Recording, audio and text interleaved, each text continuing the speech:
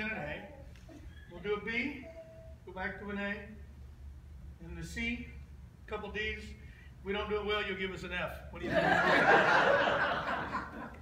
Actually, this one, I think, the sections are set up. You play, I think, A through J, go back to B, then you go straight to Z from there. Perfect. Yeah, we'll figure this out. This is a great. It's a real neat piece. It is a ragtime oddity.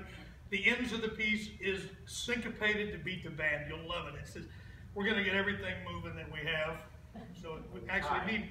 What's that? We'll try. And one other.